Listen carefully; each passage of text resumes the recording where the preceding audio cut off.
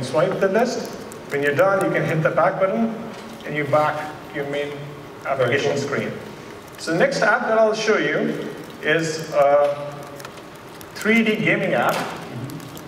It's based on OpenGL, and OpenGL is hardware accelerated in our BlackBerry runtime. So here's the 3D. You can, looks great. Nice movement.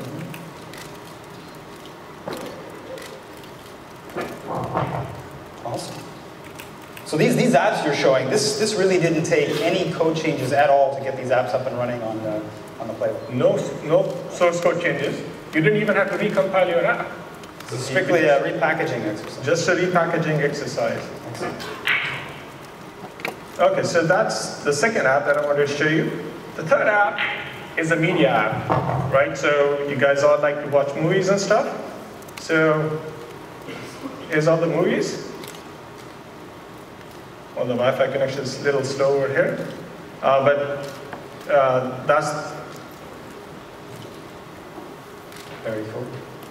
And if you want to watch your... so is this picking up local information from the GPS here? That's correct. And providing local recommendations. So really integrated with the underlying platform.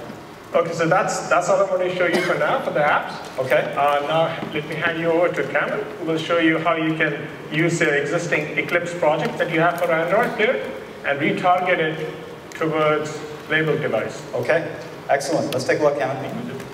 Yeah, Chris, let me show you how easy it is to repackage an Android application.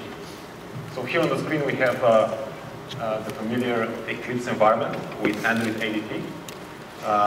This is the combination that you usually need for any... standard environment for Android developers. Yeah. Okay. And we have a project here, API Demos, which is a sample project that comes prepackaged with Android SDK. And actually I have it here running on the standard Android emulator. So nothing has been changed here. Unmodified sample. And Chris, to deploy this on our BlackBerry PlayBook, all we need to do is just add a BlackBerry nature to it. Okay. Again, pretty familiar concept. Absolutely.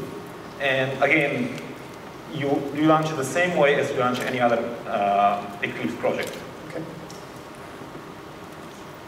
So here we have the ADT plugin, Android ADT plugin, and the BlackBerry extension that's installed on Eclipse.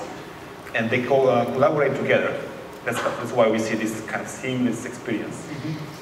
So this also has integration with all of the tools that will take this, package it up, and get it delivered down onto the simulator within the environment or onto the PlayBook. Absolutely, yes. And actually, while launching, let me put a breakpoint here. I just want to show you something. A second. So.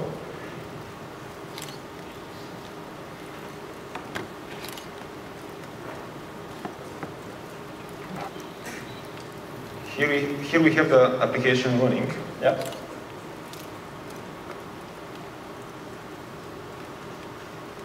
Oops, that is way ahead. But it's running in some way. Oh, foiled again by the demo gods. But the point we want to get across is you're using your existing Android tools to build your applications, and then you're retargeting that application towards PlayBook.